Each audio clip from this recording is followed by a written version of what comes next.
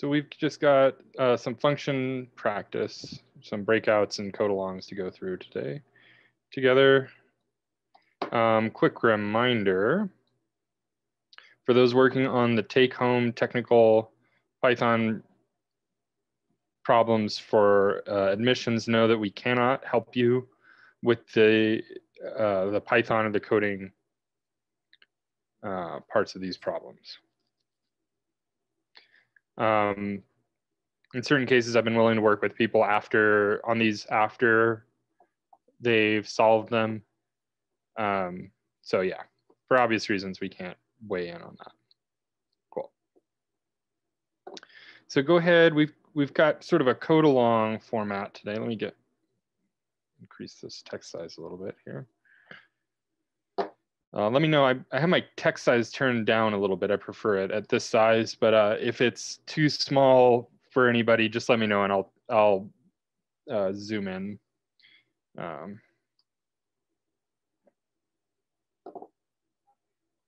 One second. Let me just adjust this size a little bit. Squeeze that in.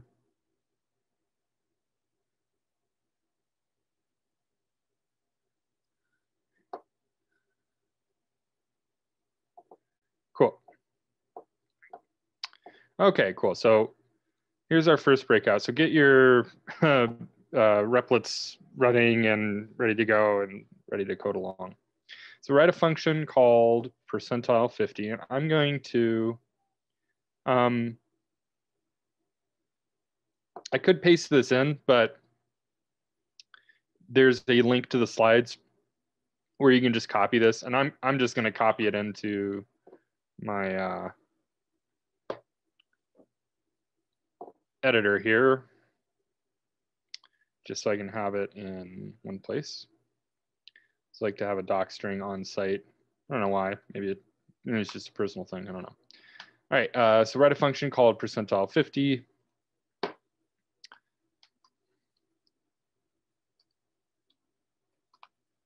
Done. Okay. It takes a list of arbitrary numbers. Takes a list of arbitrary numbers. The function will return a dictionary.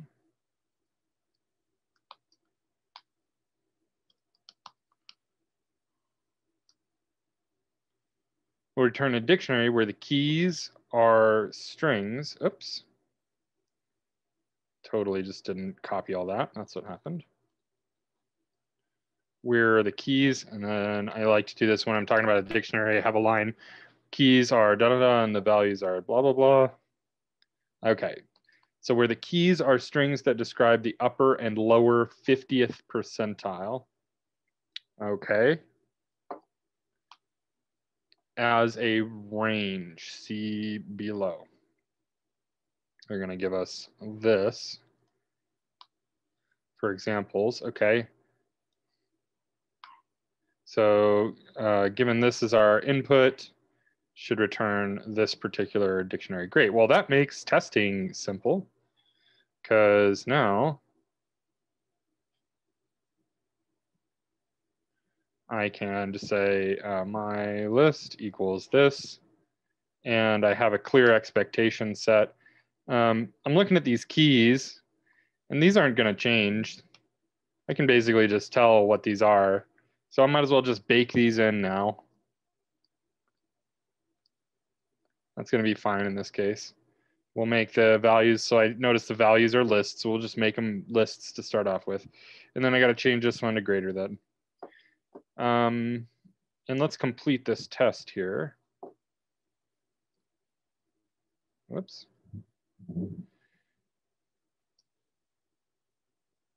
Great. So hopefully it's clear kind of what I'm doing. Every time I get a bit of information that tells me to write some code, I'm just going to write that down and get it out of the way. And essentially, I mean, you'll see me start solving problems from this point a lot, you know, where we have a function head written with the name and the input, and then some, you know, sort of emptied or neutral starting point variable and returning that variable. This is not always the case, but often is, and this is often indicative of a accumulator pattern. We're taking in a list and we're going to be going through that list and doing stuff with it. So we've got a dictionary here that we want to return. Then we have some test data and an expectation and the invocation of the function for our actual test that where we're applying the function to the test data and then expecting this certain result. So however we end up solving this problem, given this list, it better produce this dictionary. So our material is sort of centered around this idea to give you these sort of prompts to help you start thinking about problems in this way. But as you read through something, anytime you think, okay, well, I know what to do when it says that, then just write it down, as you go. Cool. All right. So let's just read through this again. So the keys are going to describe the upper and lower 50th percentile, the median as a range. That's our keys here. This is what they mean as being described as as a range, like less than or equal to 0.5.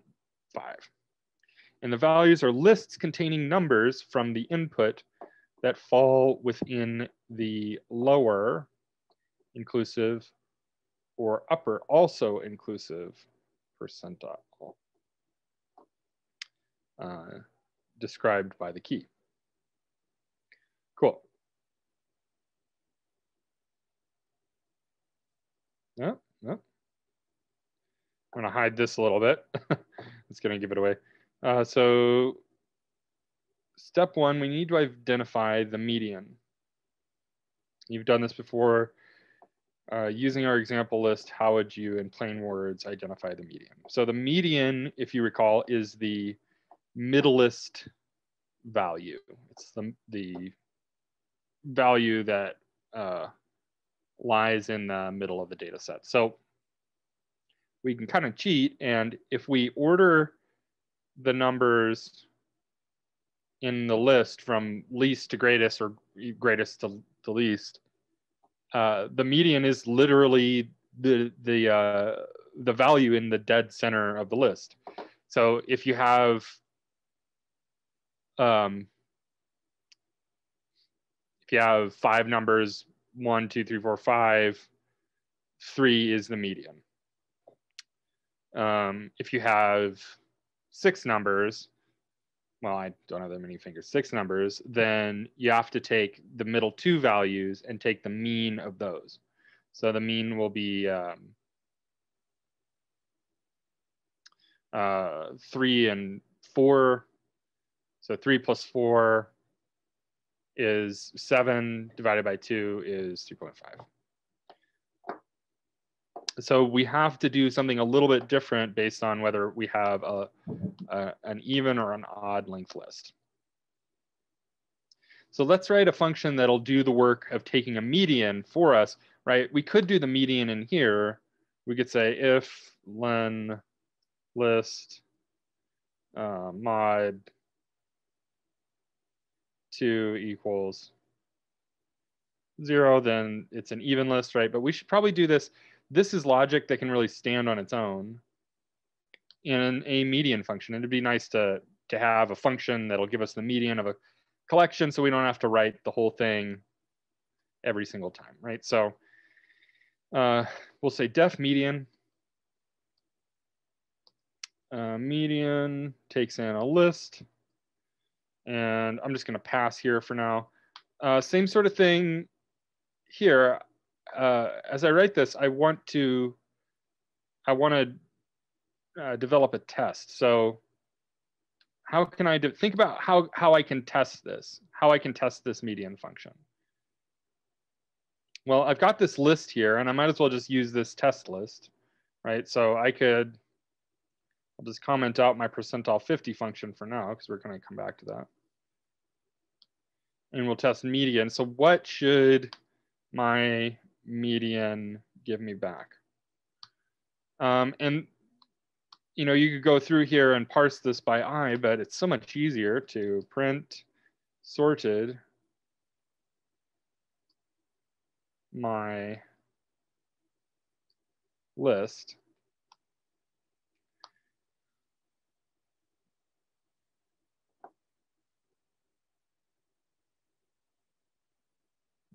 Sure is taking a while there. Okay, so here's the sorted version of the list, and now from this we can count 1, 2, 3, 4, 5, 6, 7, 8, 9, 10, 11.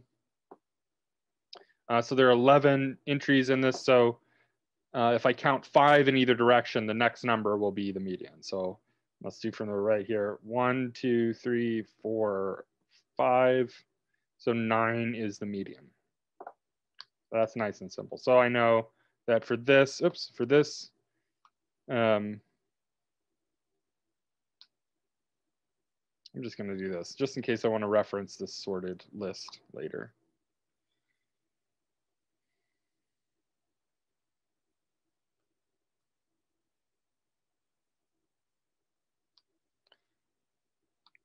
So we know that 9 is our expectation given this list. That makes that nice and easy. Okay. We also have, remember, we have to do something slightly different. This is an odd number, and I'm already up here. I'm writing the even case, but I also have an odd case. So this is the odd case. So let's try it again with slightly different data. We'll try it with an even number of elements here. So if I add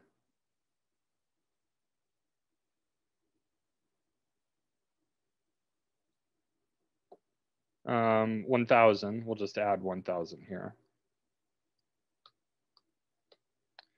That'll be easy because this will just go right here. And then that makes my median, it pulls it 1 to the right. Since we have even length list here, we're going to do the average of 9 and 10, which is 9 plus 10 is 19, so it's 9.5. So this should be 9.5. Okay, so therefore, when I run this function and I see 9 and then 9.5, I know it's going to be working. If I thought about my tests correctly, that is, which, you know, hopefully you do. Okay, cool. So think about this. How would we write this median function? Feel free to ask any questions you might have along the way. I'm willing to stop and take questions as we go. So I'm actually going to do the odd case first, just because it's a little easier. We'll say if len list mod 2 equals 1, then we'll return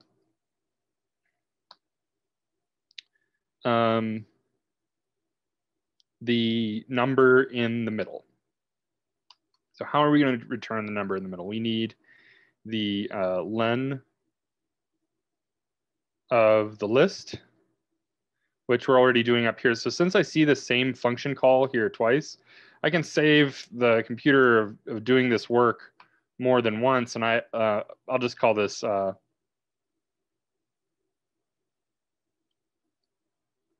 call it length, and we'll just do that.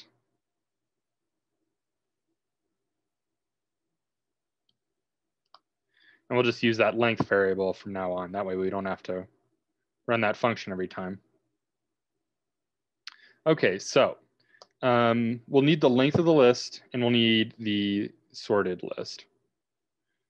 And I don't think we need, we won't even need the original list inside the function. We're not going to mutate the list globally, but I'm just going to say list equals sorted list, because all it really matters is the sorted form of the list. Okay, so length and list are what we have here. So how can I access the middle value in list given that list is an odd length. We know it's an odd length because the code in this, under this channel of the condition, is going to be for odd length list. We'll get to this.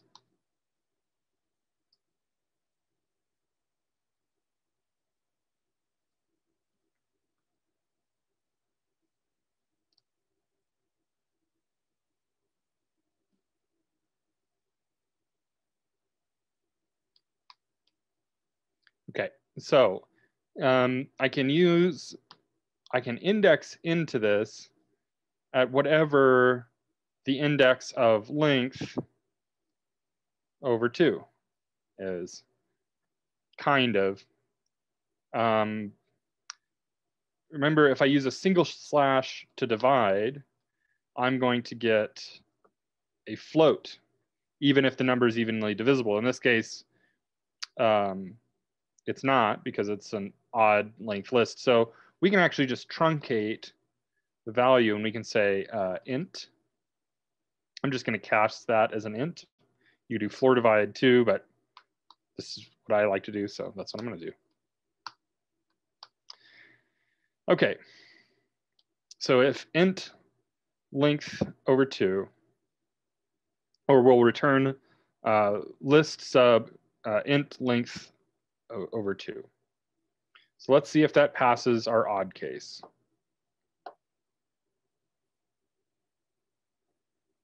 Nine. And that's what we expected for our odd case. So that looks like it's passing. Great. So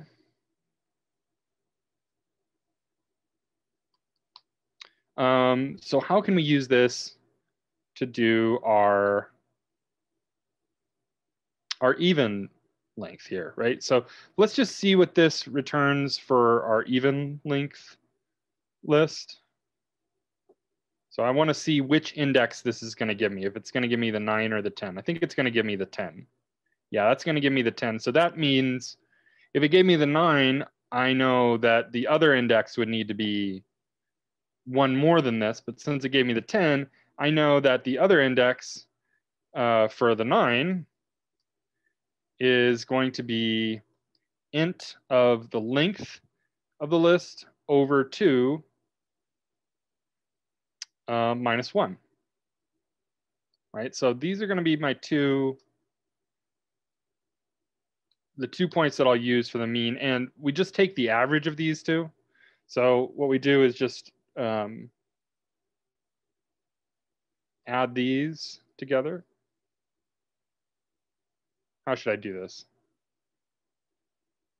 Let me just make this into the more discrete steps. Let's call this lower. Lower and upper. Yeah, that's good. Okay, so lower is the -1, and then upper is the not -1, and then this, hopefully this will clean it up a little bit. It'll be lower plus upper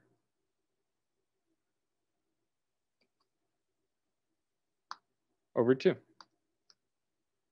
And then that's our median for an even length list.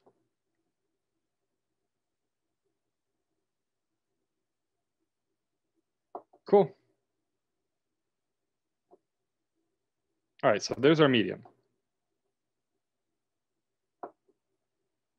And then you can see this solution, I wanted to kind of show the more broken down solution where I'm breaking things into variables before we looked at this. This is the same code, but they're doing most of those steps like in line rather than breaking things out into variables. So you can reference that, that's in the material. I'll just delete that for now.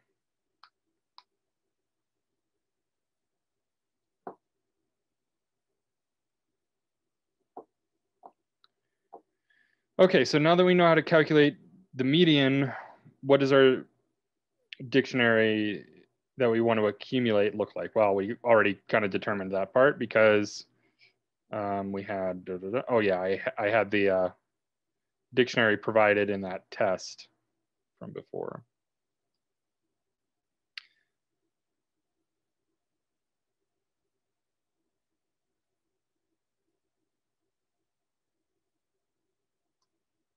This is starting to look messy. I'm just going to clean that up.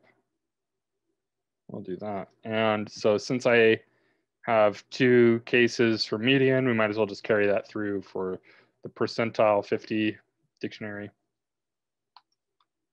Oops, okay. So we know what our dictionary should look like.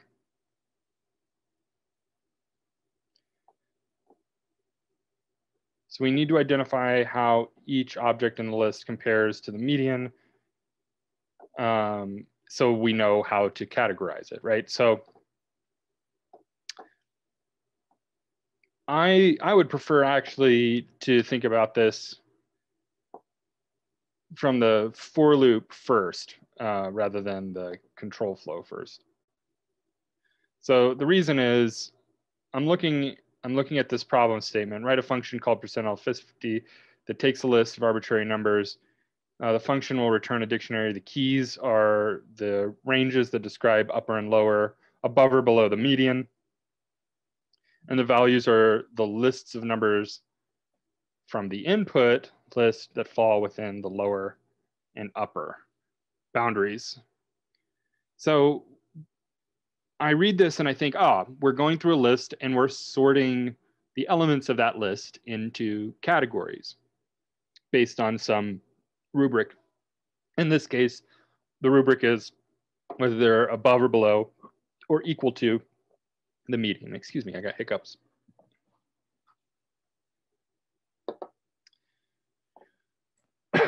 Excuse me.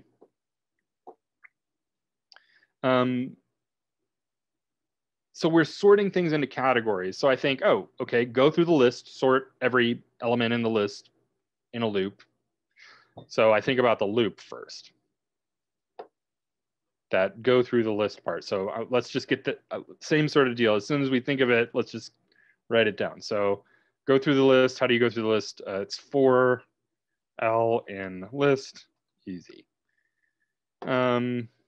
These are all numbers. So let's be a little more specific. I'll call it num. And then we'll say if the number is greater than or equal to the median. And now I could make a call to median list right here, but I know I'm going to use this twice because I have 2 conditions here. So I'm just going to say med equals median list. That way we only have to run it once. So if it's that, then so if it's greater than or equal to the median, then we want to put it in this key in the dictionary. So I'll say d sub string greater equal 0.50. You can also just, there's nothing morally wrong with just, some people would disagree with me. There's nothing morally wrong with just copying that like that. Oof, I'm going to change these to double quotes. Okay. Okay, so this is that list. Now think about this part. Now I could write this other, take note here. I could write this other condition, and I've seen people do this where they're like, I'll just write this condition because I'm thinking about it. Granted, that is what I've been saying as soon as you think about it. But if you're writing code like this, fair enough, I guess. Put a pass here, though. If you don't put the pass, you're working on invalid code at the moment, and you won't be able to run it and test it. So really my goal is just to get one of these working and then extend that working logic, because I know it's going to be similar for the other one. I'm building categories. So the logic to determine whether a number belongs in a certain category and what to do, how to actually put it into that category, So the condition and the consequent, the logic is going to be the same, just with some slightly different details, like less than instead of greater than, or it's going to be a different key name, right? So I know it's going to be similar logic. So my preference is to write it once, and then once I have working logic, copy it out as many times as I need, and then just fill in the details. So solve the problem in one place, and then copy it out and just treat it like a form and change the necessary details for each one of the other conditions. You can even test it step by step along the way, but we'll just test it with this first one and then we'll go on to the next. Actually, I want to do less than first. Why? No reason. Okay, so think about this. What do we want to do? I'm going to leave this. I'm going to leave it to you. What's my next slide in code here? What do I need to do from here?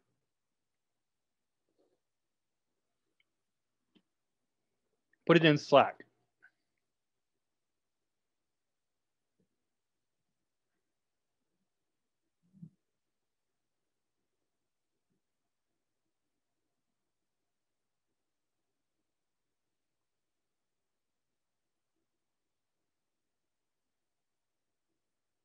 Triple question marks, fair enough.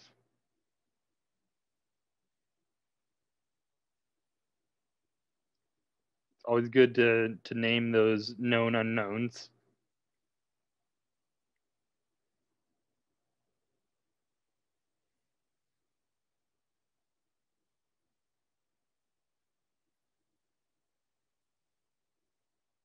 Just trying to get. It's all good. Just trying to see a few more answers here, but I guess we kind of got a small class today. That'll do. So we can append. So remember what we want to end up with. This is why this line is so useful, because you get to this point and you're like, wait, what am I doing? I don't know. Maybe you're not, but honestly, I'll get halfway through a problem and I'll be like, okay, I've achieved the thing I was trying to do, and now that I'm here, what do I need to do? And it's nice to have an expectation already written, because it reminds you, right? Well, whatever I end up doing, I better end up with a list of numbers as the values. So I've determined where this number should go.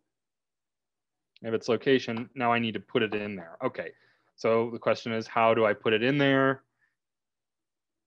That involves understanding, what does that mean? Do I add it to a sum? Am I adding it to a list or a set or a tuple, or is it a string? I don't know. In this case, they are, of course, lists. The way we add things into a list is with .append. And I've had a few people look at this kind of code, and I want you to remember this particular code, right? This is, I'm just going to say this is important with a big wink there. This is useful. This will be useful later. Because this is helping you understand what's really going on, not just with dictionaries, but with like the way things, the way expressions evaluate in Python, right? If I asked you, for an example, line 26 here, what I have highlighted, if I printed the type, if I printed the type of that, what would you think would be printed off?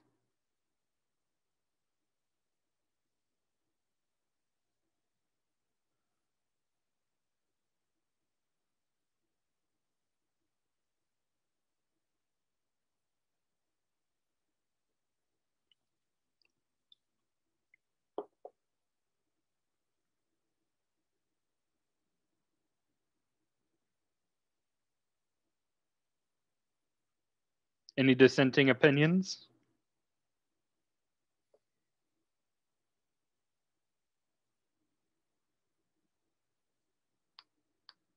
Cool, yeah, it will be a list.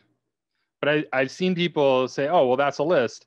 And then it's kind of weird to append to it because it still feels like a dictionary. And then they'll say like, well, I didn't know you could append to dictionaries. And you can't append to dictionaries. Dictionaries do not have the method append, but you can append to lists. So it's, for some of you, this may just come very naturally and make sense. And that's great. And it seems like a few people have given that answer, and it seems like it's landing well, and that's great. But for some, it's kind of different to look at this and think, well, that's a list, when it looks like a dictionary. So when you're using a key to specify a location in the dictionary, like we're doing here, the value of that expression is the value at that location in the dictionary, which is a list, and we'll append to it. Okay, cool. Diatribe complete.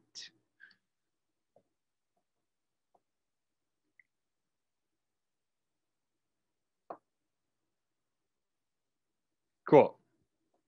So I have these values in my less than key. So let's see if that's accurate. So I've got 1585, 0.1, and 9, and I expected to have 1585, 0.1, and 9. So that looks like it's matching. Great. That tells me I have working logic. I know the next one's going to be similar. So like I said, my preference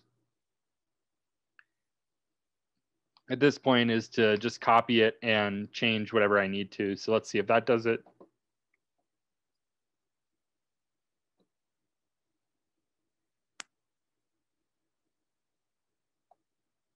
Voila.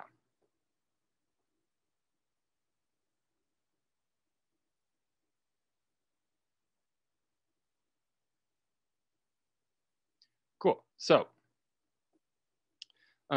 notice amongst my two tests that the lower bounds are the same, but there's a difference in the upper bound.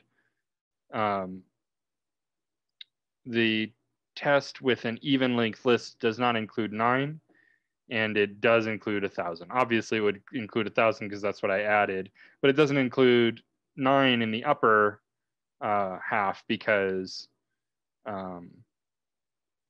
9 is not the median of this list like it is in the other one. So, something to think about.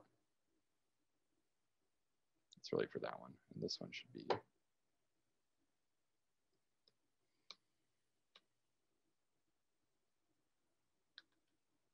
Cool.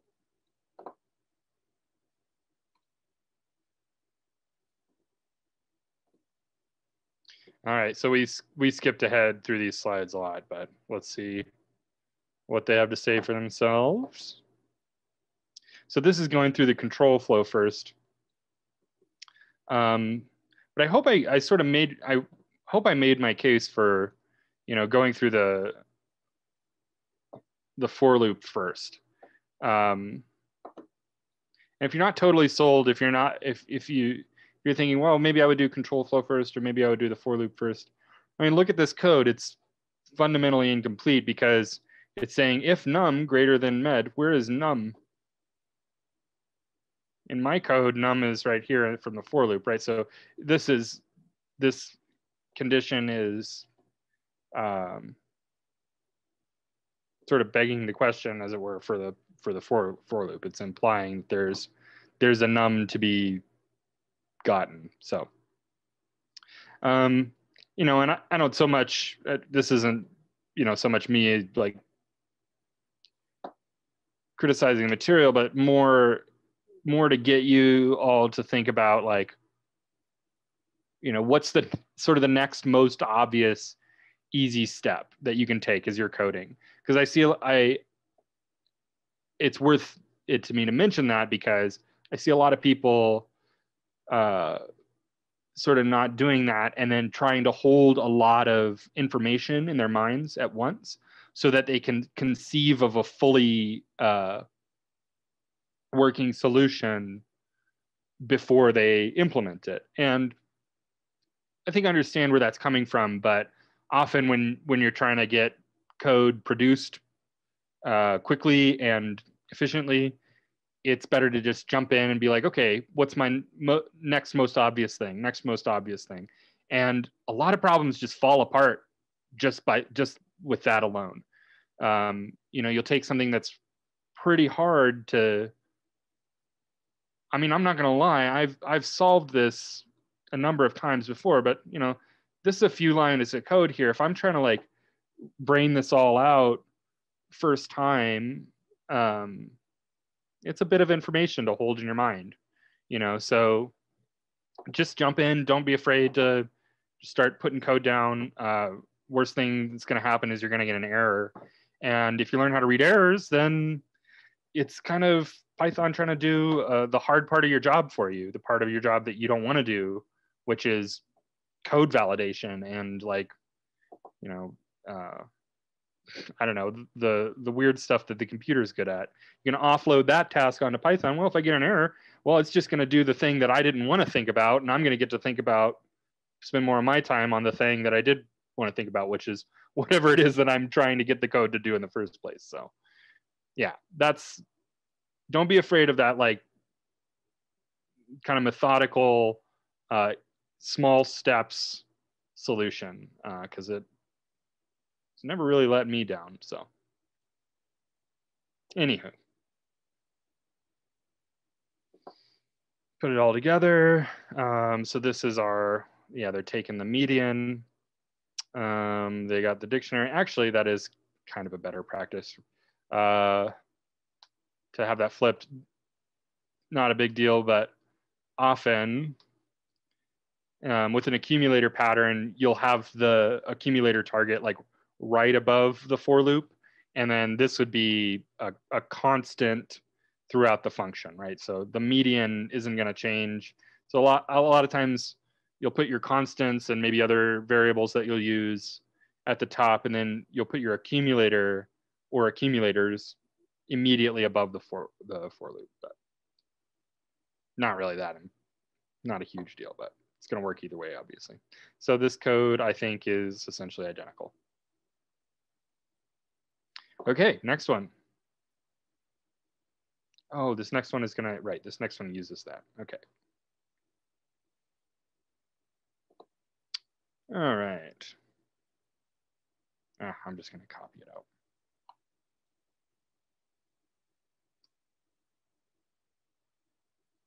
I'll do it here.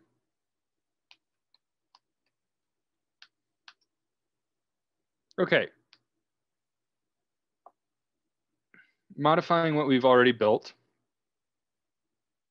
Let's try this again, but instead of 50% off, let's cut the data into quartiles and do the same thing. Let's make a function that takes in a list of random numbers, could be floats or ints, and returns a dictionary, and returns a dictionary which identifies where the numbers appear in terms of the quartiles. Assume each quartile mark includes the lower end and the lower end of the range and goes up to, but does not include the upper end of the range. So we're assuming sort of Python's default assumption for upper and lower boundaries, which is that the lower is included and the upper is not included.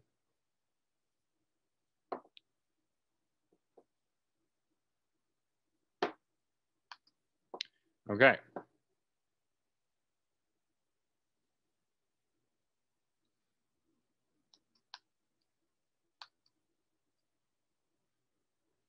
So step one, we need to identify the quartiles using our example list.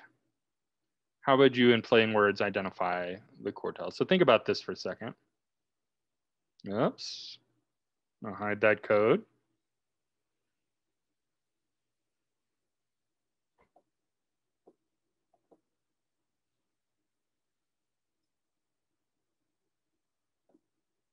So, okay.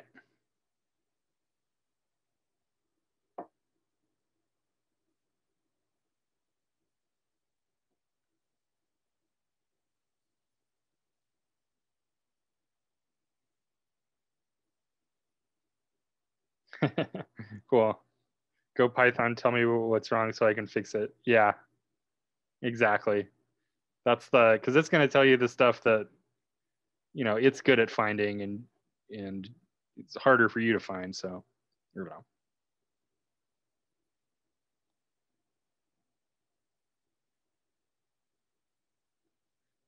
get your halves and then get the halves of those halves. Yep, exactly. Let's look at this code.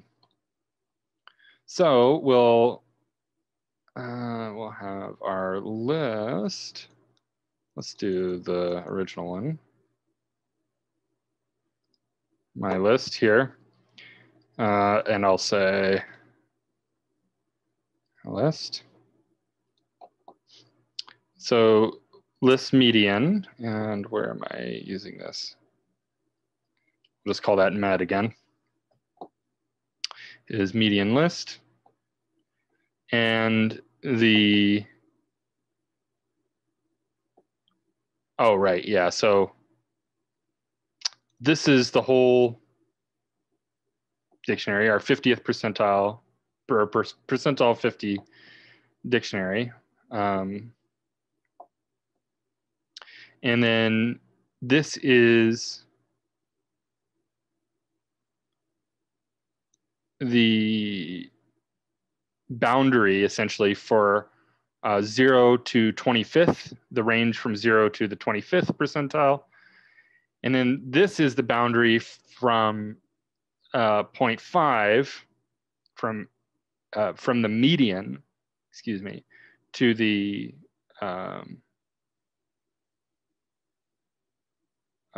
top, all the way to the top. Cool. Or excuse me, from the median to the 75th percentile. Okay. So I'm just thinking, what does it want us to call this? I'm gonna call it what I want to call it. I'm gonna call this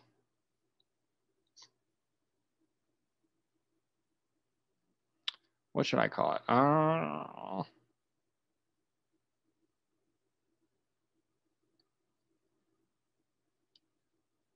Quartiles D. This will take in list. Like I said, I'll change this to list. Okay.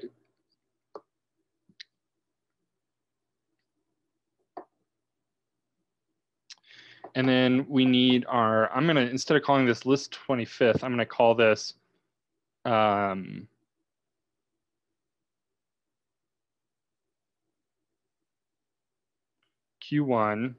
No. I'm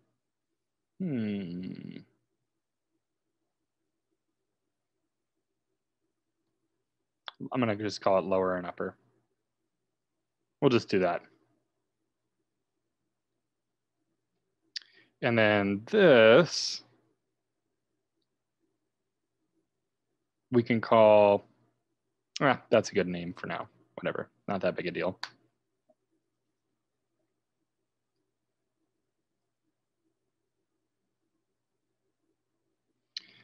And we'll put med there because, I don't know, low, med, and upper.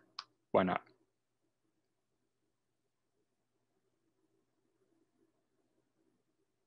Okay, so here's our dictionary again. Here's our accumulator target. And we're going to return that. And let's get a test up and running.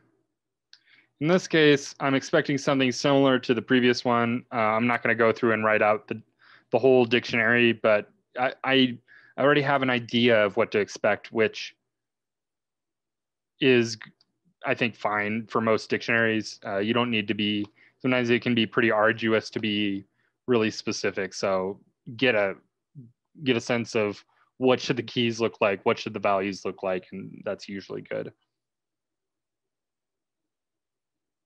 Okay, so we'll print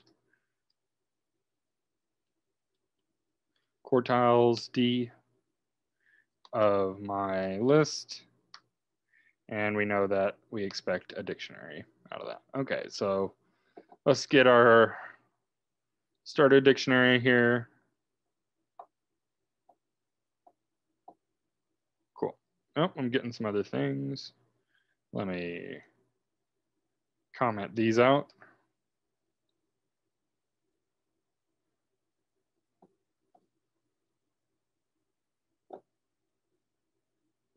Cool.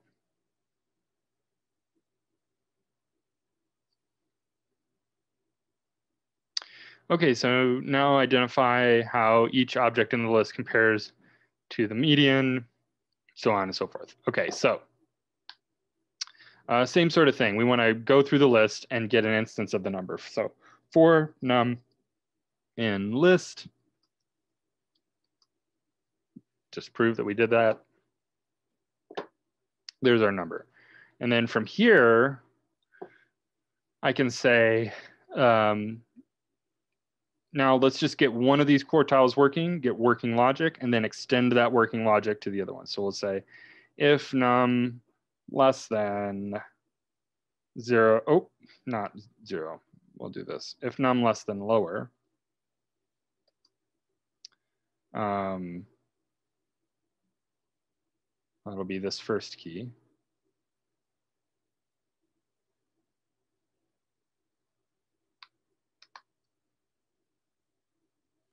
And we'll say d sub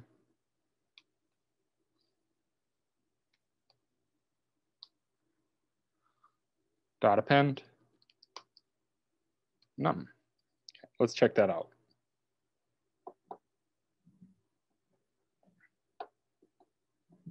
Okay, so this is what it's saying is in our first quartile. I'm going to assume it's going to give us a test at the end that we can go off of. Cool, but that looks right to me. We could, actually, I did delete that. So let me just real quick here.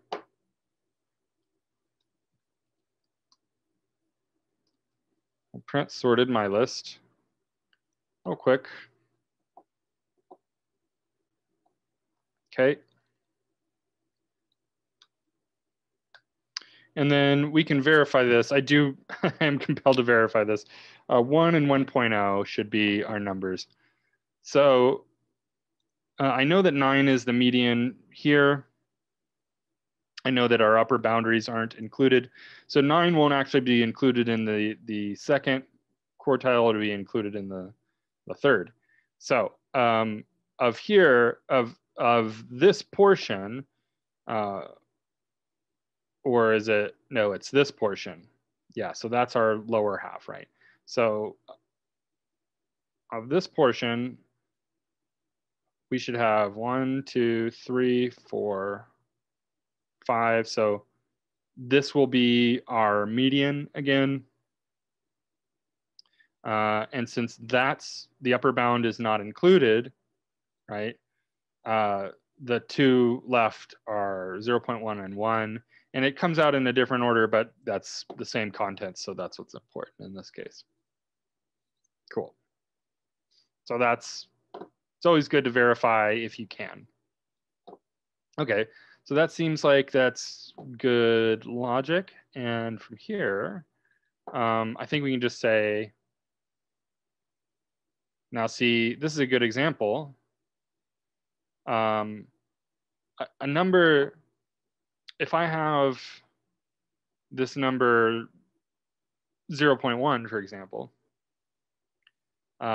number would be less than lower, it'd be less than med, it'd be less than upper, and it'd be less than whatever the end is. In this case, we'll just do an else. So this is a good example. If it's less than this first one, it's actually going to be less than all the rest of them. So only wanted to add it to the first one.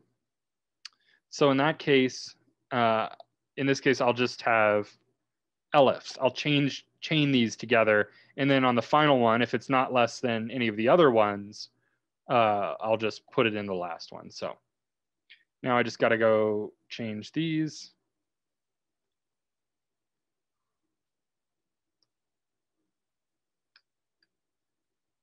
Okay, less than equal 1.0, less than equal 1.0. I'm just gonna check my highlighting here. Looks good. Looks good. Looks good. Good. Okay, cool. Let's see if I did it right.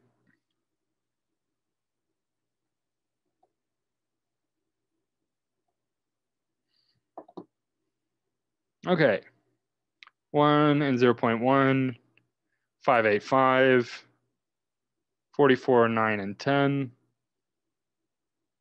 234, 64, and 746. Okay. Kind of skim through these steps here. Same deal, doing the appending.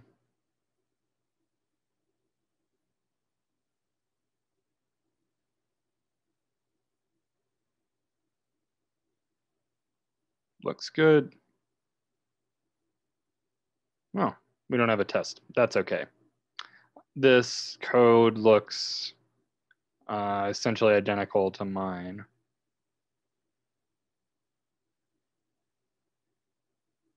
Yeah, I don't see a difference other than some different variable naming and stuff. We got a question, why do the values not include the quartile below them? So like if I have this number 1, for example, why doesn't 1 show up in all of the lists? Is that your question?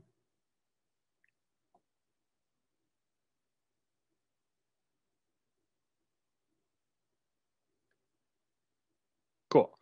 So if these were ifs,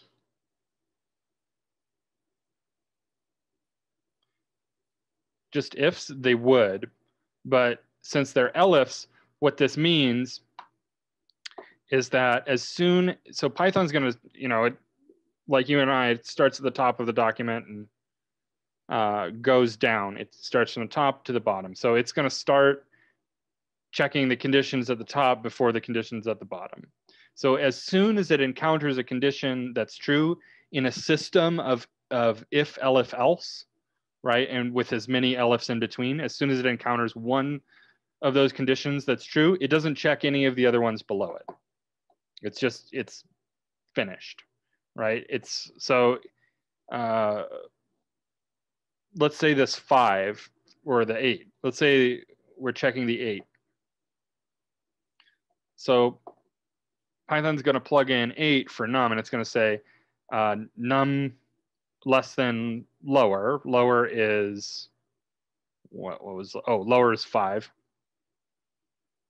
8 less than 5 is false. 8 less than 9 is true, because med was 9. So since this is true, it's going to run this code. And since that condition was true, we'll say true. We'll say checked and true. We'll say checked and false. And then since the previous one was true, not checked. Not checked. Does that make sense? So as soon as it encounters a true condition, it doesn't even bother checking the other ones when they're bound together in a system of if, elifs, and else. Cool. The dictionary keys are a bit misleading.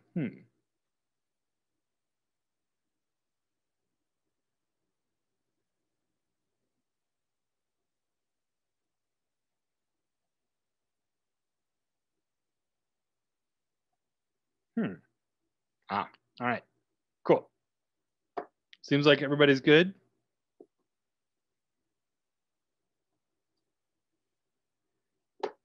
I'm gonna say everybody's good. Okay, cool.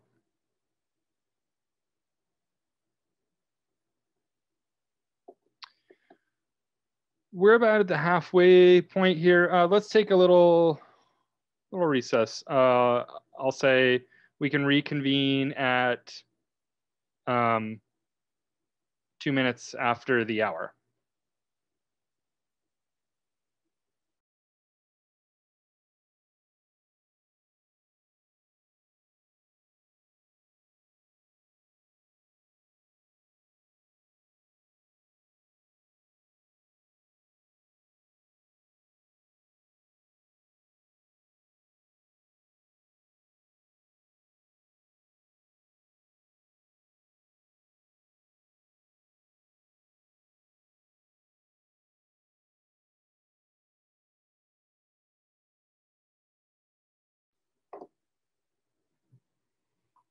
Cool.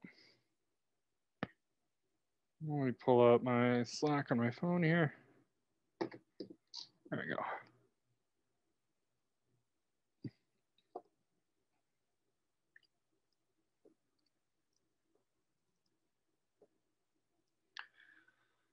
All right.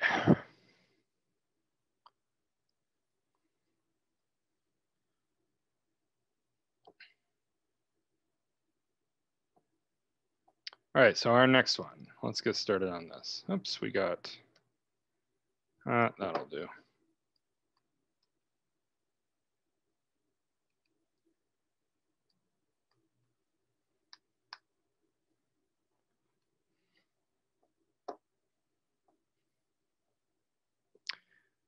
Okay, so create a function that takes in a number, will flip a coin, heads or tails, and return the count of times the coin flipped heads and tails, as well as a list of what the flips were. Okay, so presumably the number will tell us how many times to flip the coin. Okay, so create a function, let's call it coin flipper. I'm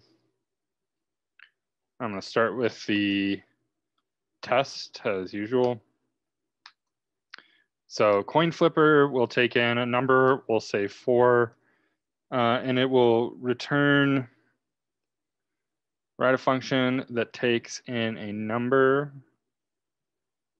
will flip a coin, we'll say flip a coin, in quotes, heads or tails,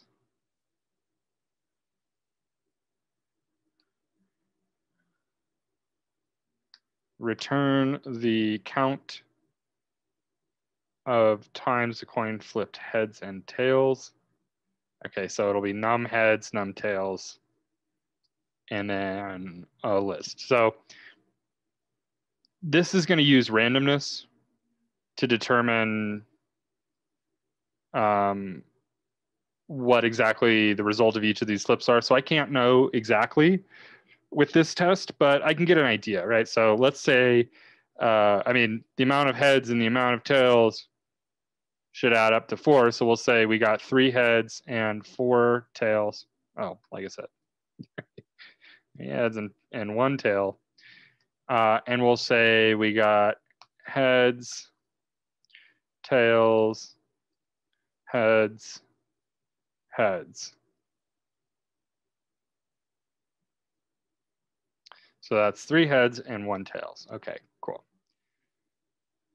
So obviously, you know, our results are very likely to not be exactly this, but this gives us an idea of what it's to return. So let's say,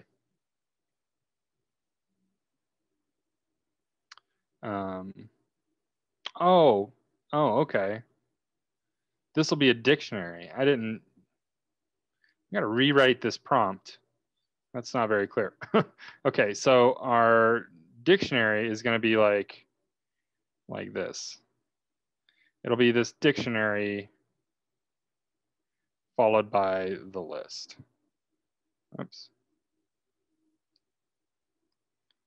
And we'll say 3 and 1. Okay, that's better.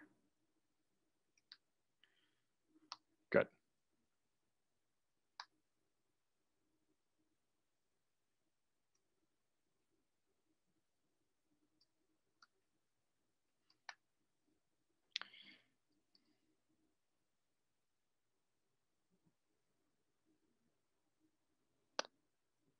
So think about where you would start that dictionary. How would we start this dictionary off?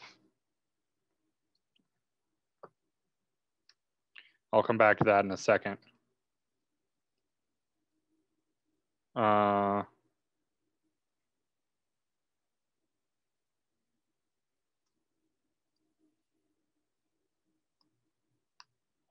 then we'll return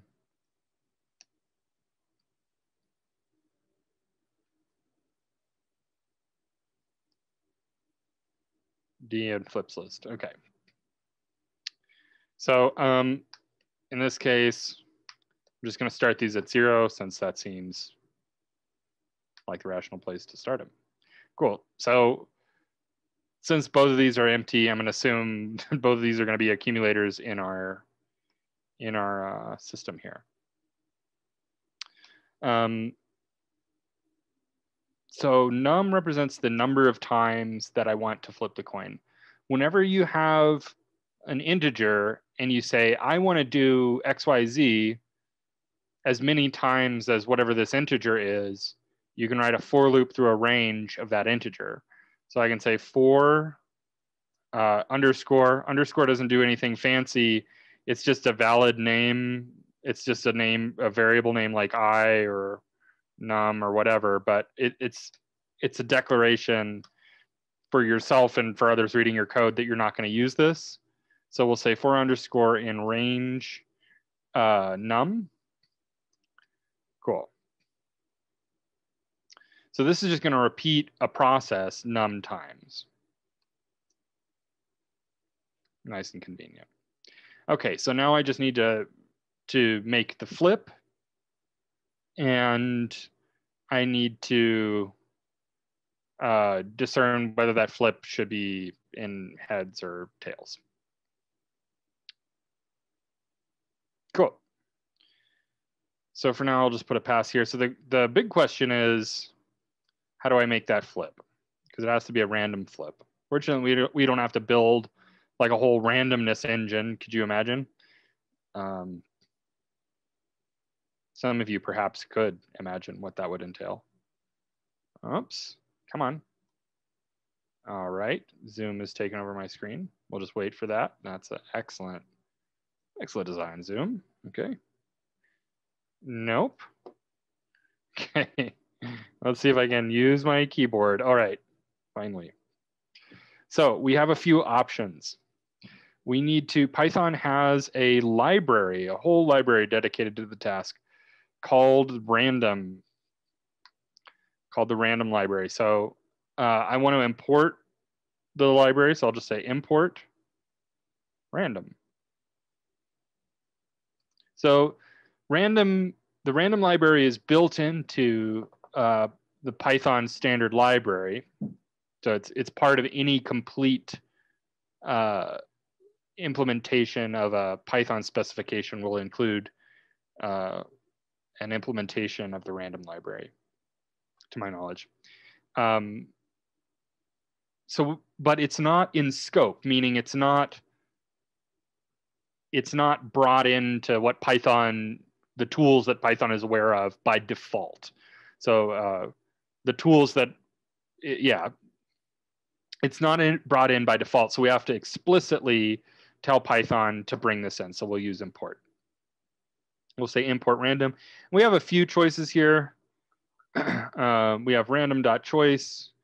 I'll just copy these in. Oh my gosh. Oh my gosh. It just keeps, I keep clicking on it and it keeps looking up the word. We're looking up the word again. Okay. Every single time. Oh my gosh. I can't make it not bring up the dictionary.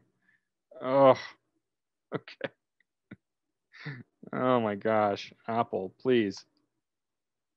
This is just an exercise in me watching me trying to do basic tasks on the computer.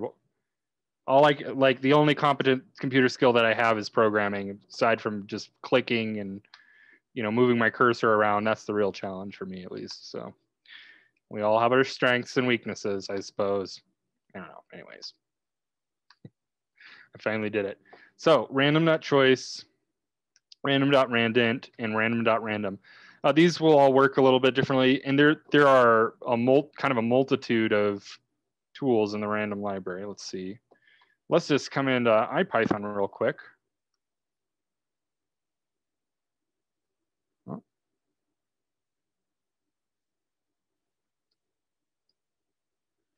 Start an IPython session. Do a little investigative programming. We'll say dir, excuse me, import. I have to import it first.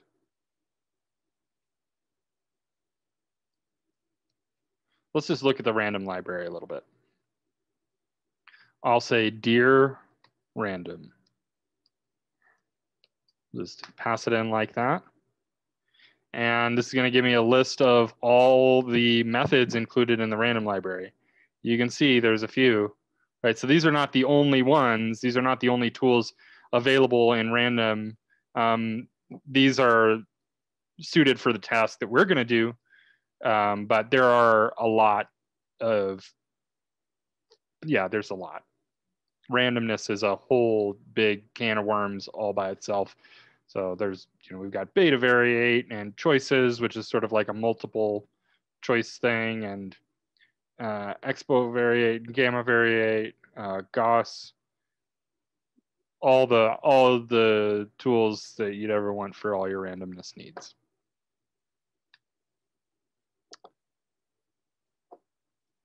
Cool. Should you want to look through that at some point, it's there. Okay, so we've got random.choice. So choice takes in a sequence, what it calls a sequence, and returns a choice fairly. So it chooses between the elements given fairly. So the way I would use choice is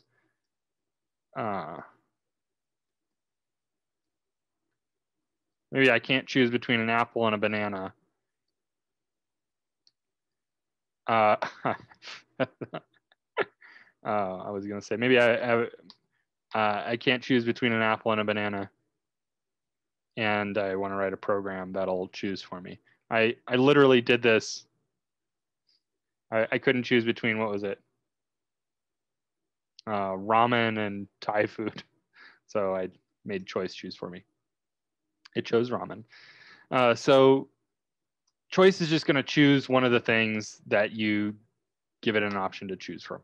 And there's no way to like weigh one option more heavily than the other than to just include it more often, which you can do if you wanted to do that. So this has a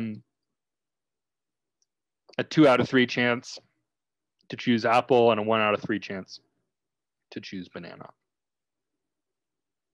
Randint, this is kind of like range. In fact, you can use choice with range. It'll choose from a range. Oops. So like if I did range 10, so a choice of range 10, random choice of range 10 will choose a random number between 0 and 9. If I say random 10, I think it'll choose a random number between 1 and 10. So it's a little different, but it's a similar kind of idea to range. I think, can I do 5 and 10 like this? Yeah, but it's a little different because this upper bound is included, which it's not in range.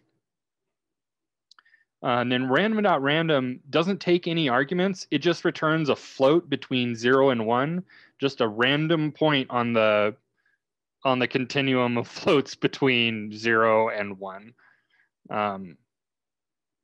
Yeah, so shoot, we could just print all these out, just see what they do. Well, it looks like we got a couple questions here.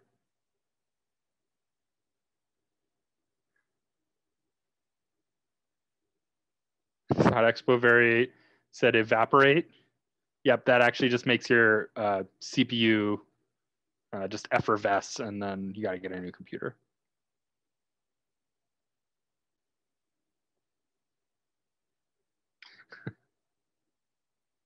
Okay.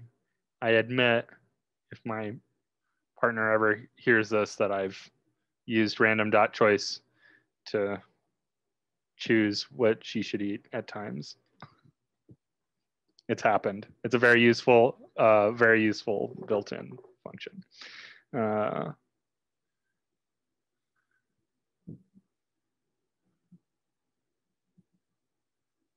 If all the options are, I don't know. Okay.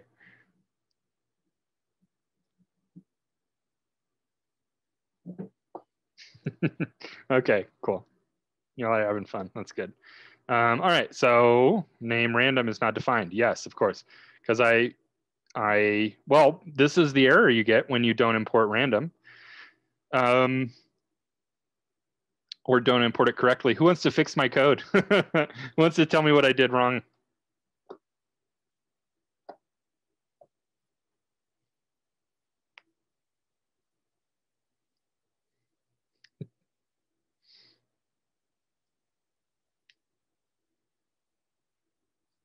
Anybody?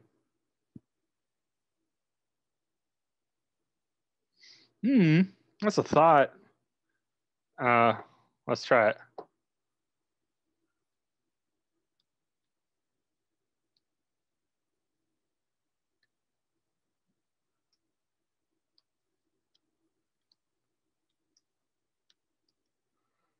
Let's try that.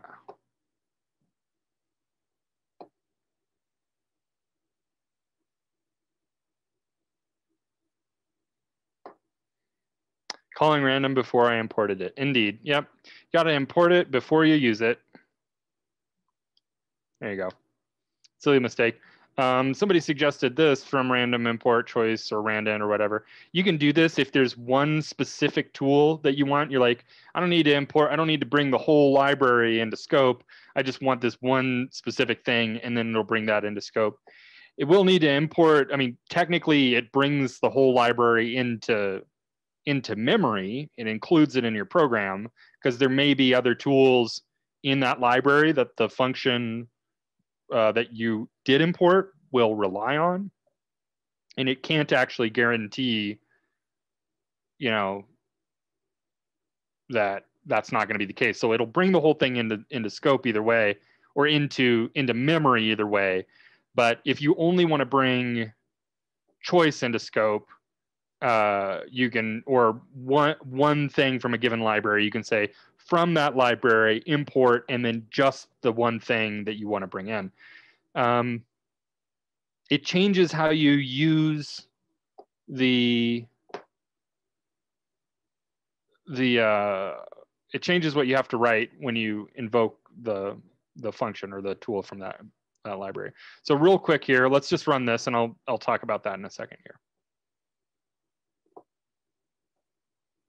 So random is now defined. Okay, cool. So now we have running code. So choice chose between a range. Choice chose from a range from 0 to 10 and chose 8. Random.randint chose a number between 5 and 10. So notice it's similar to range, but this is actually a great example because it chose 10, right? Range, if this was like range, 10 would not be included. So I forget if randint includes, I think randint includes both of its boundaries. So random.randint between 5 and 10 will possibly choose 5 or possibly choose 10. I believe that's the case. You can run it and, I don't know, find out or look at the help docs.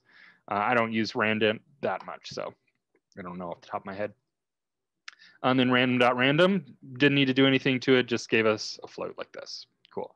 Let's just talk about that real quick. Let's say I didn't do import random like this. And this is your choice. I mean, you can pick whichever one you want, whichever one you think suits your needs better.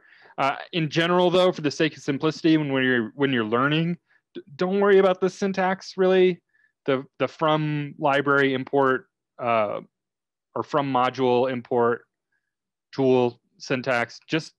I would just recommend, especially for now, like when you're learning, if this is new information to you, just import the whole library and then name the library dot method name for now. Feel free to disregard that too if you want to do your own thing. You know, not here to tell you how to learn, just to help you learn. Okay, so if we do this,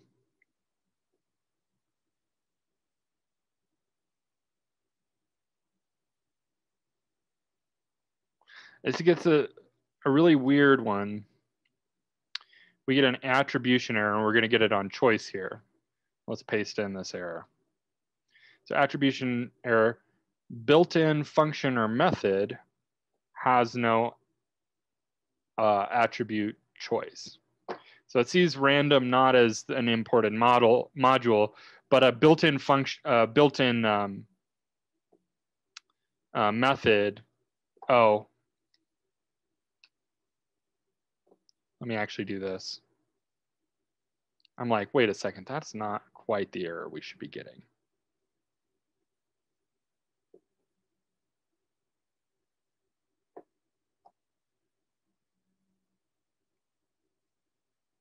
Oh, gosh.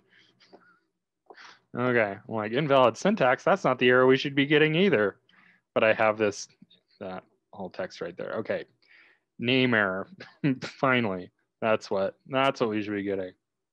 Okay, random is not defined. And you think, well, why not? You know, I imported it, but if you do this, you just use the method name or the function name just as it is. So you don't put the module name in front of it and say dot tool name or whatever.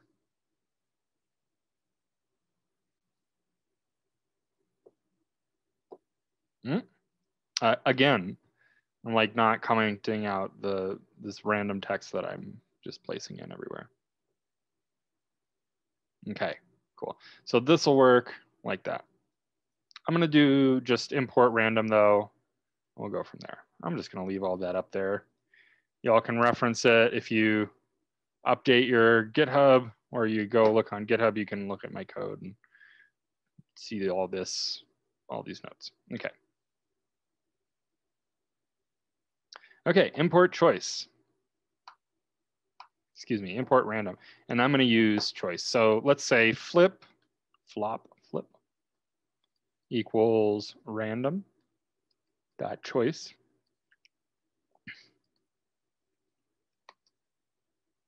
And we'll choose from H or T.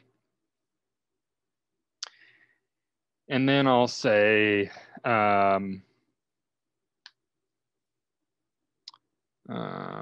if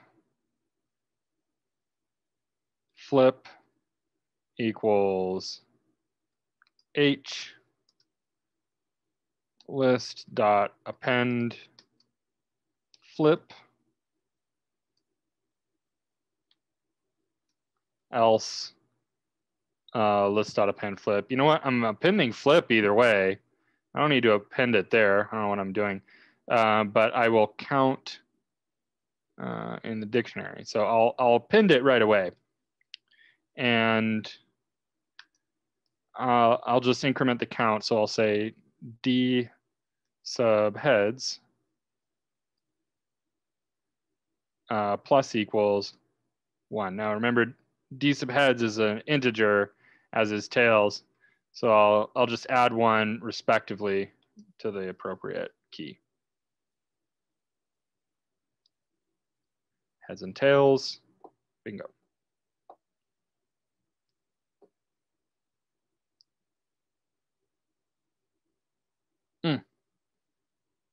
What did I do? Oh, I called it list, didn't I? Because that's what I always do. I'm going to call it list.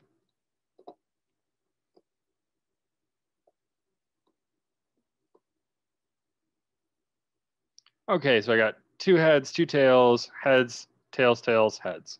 So that's not exactly what I wrote down, but obviously I couldn't anticipate what random was going to do, otherwise it wouldn't be random. So that at least matches the pattern. I get heads and a number, tails and a number. The sum of those is equal to the number that I passed in, which is 4, and I get 4 heads or tails in the list. Good. Yep, they're going to use random.random. Let's just jump to the code. Okay, a couple small differences here, basically the same. You got your dictionary and your list. Flip equals random.random. And then you check if flip is less than or equal to 0.5. And since random.random gives you a float between 0 and 1, if it's less than half, if it's less than 0.5, then we'll do one thing, and if it's more, then we'll do the other. In this case, they could have used random.random right in the condition here and then not even used flip, since they're also appending T and H in different spots. But I just had it choose from T or H because I don't know. I like that. I like choice. That's my favorite of the 3, but feel free to play around with all of them and, you know, use whichever one. Cool. So let's write a function that will return the probability that we get all heads exactly k times out of n flips. This is a preview for what you'll be going over tomorrow with the binomial distribution. We're getting into the good stuff. All right, so we actually don't even need our coin flipper for this one. Well, I guess I won't hurt to just leave it there, whatever.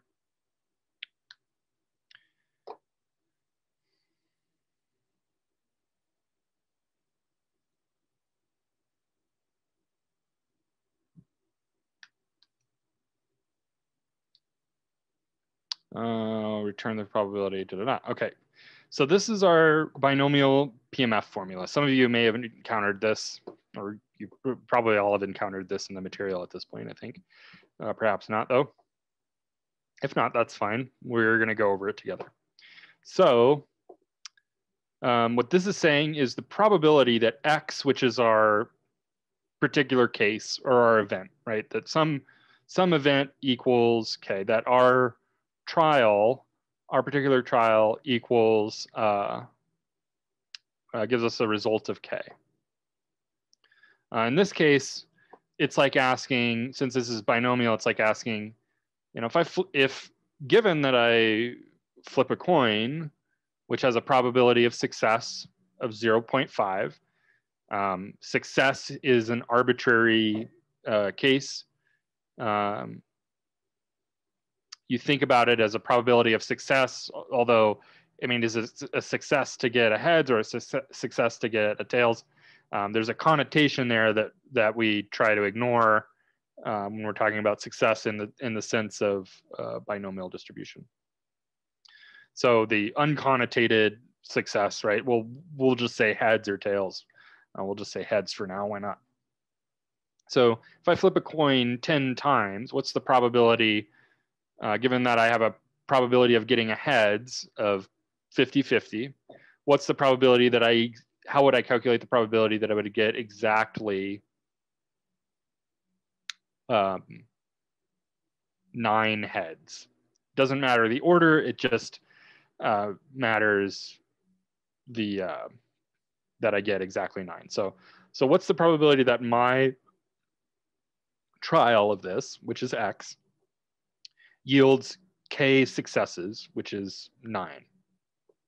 Given that N is 10, that's our number of flips, and P is the probability of success, which is, again, just an arbitrary case. The binomial PMF deals with discrete events that have one of 2 possible states, and which it calls success or failure. If you wanted to think about that as a Boolean value, I guess you could. We won't be making any like direct analogy as such, but yeah, just any event that can have 2 states, true or false, heads or tails, success or failure, or whatever. That kind of event is called a Bernoulli trial. And Bernoulli is actually its own distribution as well. Bernoulli always is only describing a single event that has one of two outcomes. Binomial is a distribution of Bernoulli trials. So cool. So what this is saying is the probability that our trial ends up with k successes is equal to the combinations of n choose k times p to the power k times 1 minus the probability to the power n minus k. N is our number of trials minus our intended number of successes. Excuse me, sorry. My roommate's doing a project next door, the fire alarm. Yeah, the cookies, exactly. You can hear it. Ah, okay, they've got it handled. It's all good. I think they've got the cookie fire out. Okay, so let's actually implement this. So notice we've got these tall parentheses here. This is, if you're not familiar, this is combinations. Often we'll say n choose k.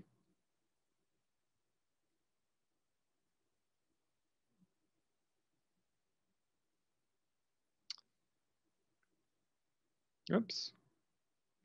So to write the combinations formula, let's kind of work backwards here. Sorry, I've stepped ahead briefly. Let's work backwards because I'm always talking about working from your goal back towards your process, right? How are you going to implement that goal? So let's just start with a question. If I flip a coin 10 times, I'll just use the one I had, 10 times, what's the probability of getting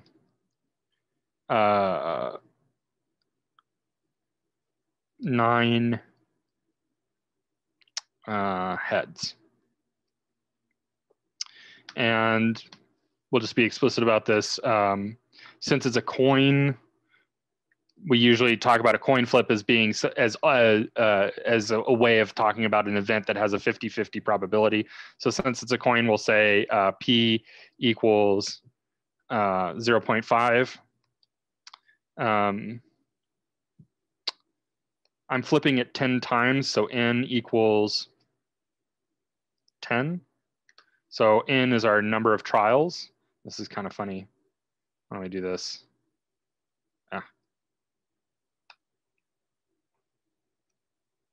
Coin. N is our number of trials, and then K is our number of successes. What is the probability of getting 9 heads?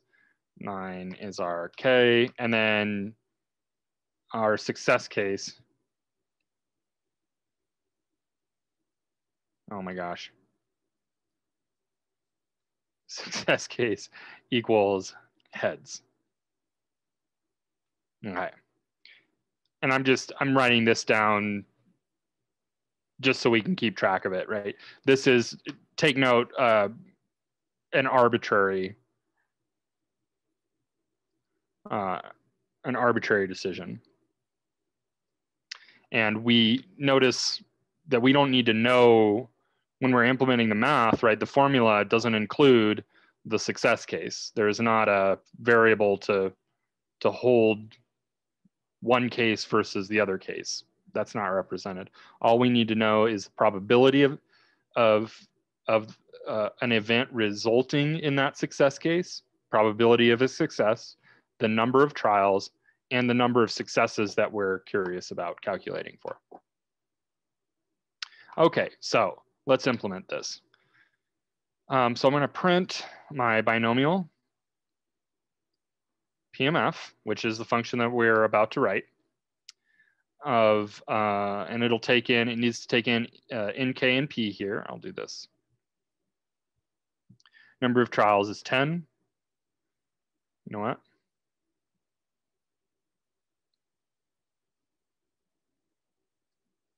My notes are just Python at this point, so I can just uncomment my notes. So often I'm like, I'm going to write pseudocode, and then I'm like, oh, this is just code, and I just uncommented it, and it runs. Because my pseudocode is just Python at this point. So that's kind of the really great thing about Python. Like when I'm learning C, I like C and C++, you're supposed to like pseudocode everything in comments like alongside your code, and I'm just like, oh, I'll just write it in Python because why not? Okay, anyways. Yeah. So here's our binomial PMF. So let's define that. Def PMF, we'll take an N, K, and P, I'm going to default P to 0.5. We don't have to do that, but I don't know. I usually do that, so whatever.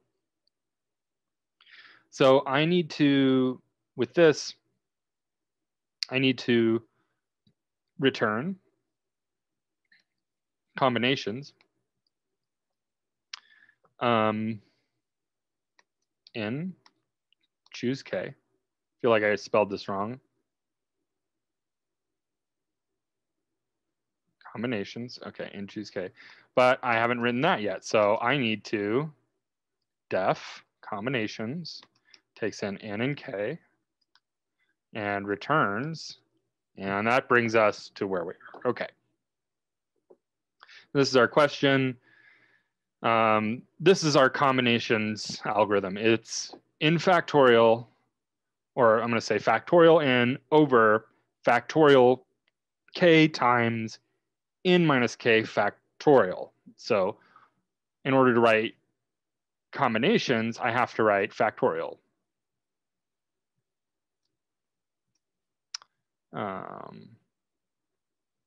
Say factorial n. So we'll say def factorial.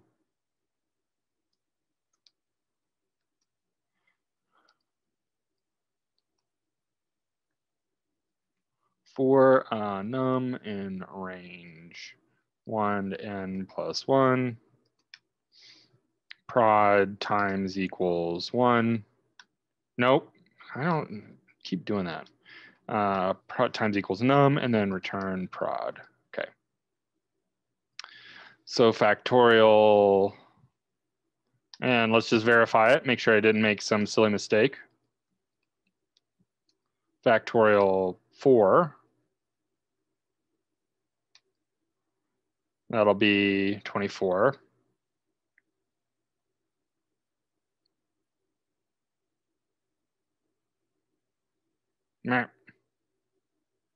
Actually, it'll be up here. Yeah, 24. Oops.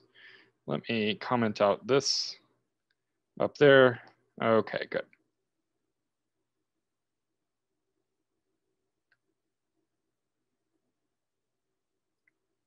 I guess I didn't need to comment. I didn't even need to comment those out. Great. Okay.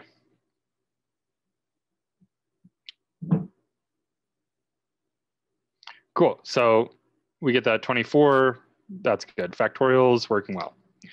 So let's complete combinations. So that's factorial n over, we have two factorials here, so that'll be factorial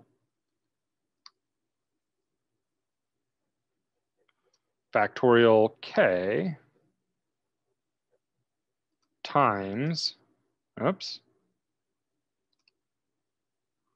factorial n minus k. Get the difference of n and k, pass that to factorial, multiply that times factorial k, put that under factorial n, return that. Okay. So I've already basically got a test here. So the way I call it a binomial PMF is just going to be my test for combinations because, hey, I'm lazy. Why not? N k.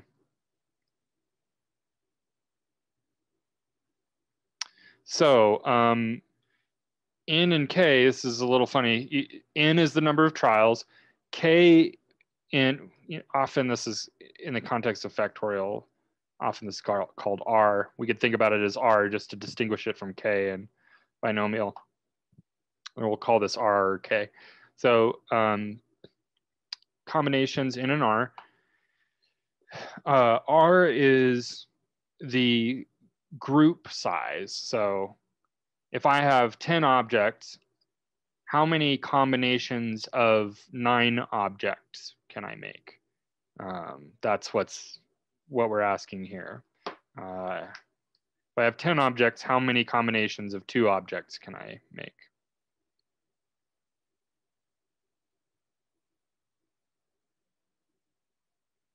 $45. If I have 10 objects, how many combinations of 9 objects can I make? That'll be 10. Right. It's like, because it's the same as asking how many combinations of 1 object can I make? Cool. Okay, cool. So we've got our combinations. So let's implement the rest of our, let's see how far we can get if until we need to write another function in our binomial PMF. So we got combinations in choose K times P to the K, and why not have some parentheses? Never hurts. Times 1 minus P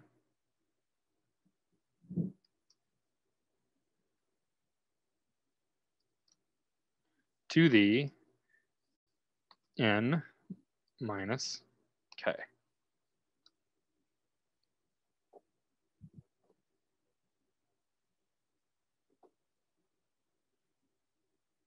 Cool. So there's our probability. So this is the probability if I flip a coin 10 times of getting exactly 9 heads.